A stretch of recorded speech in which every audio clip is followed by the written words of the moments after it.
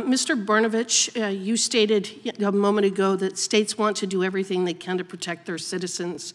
Would you agree that every single member of Congress should also take whatever steps are necessary to protect their citizens? I believe every member of Congress takes an oath to swear and uphold the Constitution of the United States, and that includes protecting their citizens within their states or districts. And Mr. Jadwat, you defend sanctuary cities under the concept of the 10th Amendment, which I'm really excited to hear a liberal talk about the importance of the 10th Amendment. I think we could have a lot more discussions about what we ought to be doing under the 10th Amendment. But you use the 10th Amendment claiming that it is an anti-commandeering theory. But isn't that exactly what the Biden administration is doing, is commandeering the resources of Texas and Arizona and every other state in the nation to absorb the costs associated with illegal immigration? So commandeering refers to actually... I want you to answer my question. Well, no, not under the legal definition. When Texas has to use its resources to absorb the costs associated with illegal immigration, isn't that commandeering? Not within the meaning of the 10th Okay, then I'm not going to bother with you if you're not going to actually engage on the terminology that you use. Mr. Brnovich, in February 2022, you drafted an Attorney General opinion on the federal government's duty to protect the states and the state's sovereign power of self-defense when being invaded.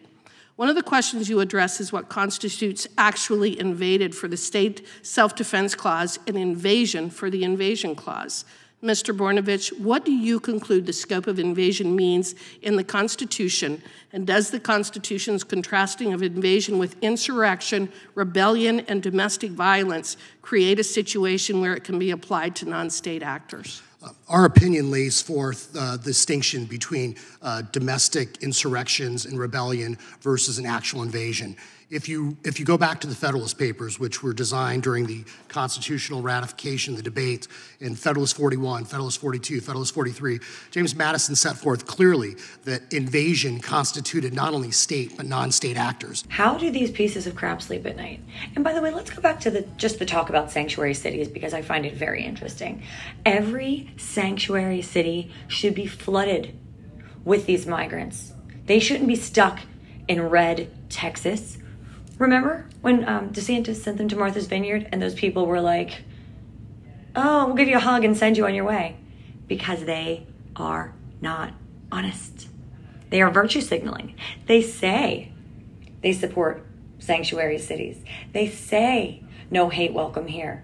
They say everyone's welcome here. No, they are lying. The mayor of Philadelphia, where I'm from originally, Jim Kenney, did a stupid jig. He's such a loser. When they declared themselves a sanctuary city. Is he doing a jig now? Are the residents of Philadelphia doing a jig now? Are the parents in New York who couldn't send their children to school because migrants were sleeping there, are they dancing around now? No. This is a serious problem. And these Democrat politicians and these liberals who support them should have to live and reap what they sow. Enough is enough.